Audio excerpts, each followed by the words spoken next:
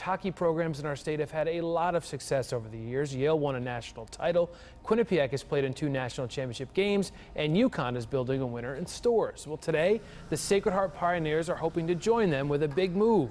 The school announced they will play their home games at Webster Bank Arena in Bridgeport. This is a major shot in the arm for a school that is looking to upgrade its hockey program. And it's something that we've been looking forward to for a while. Our players couldn't be more excited to get in here. And it just helps in a myriad of ways with our recruiting, to be able to walk in and recruit into a venue like this and show them that we are about development, and that's what any competitive athlete wants to know. How are they going to get better?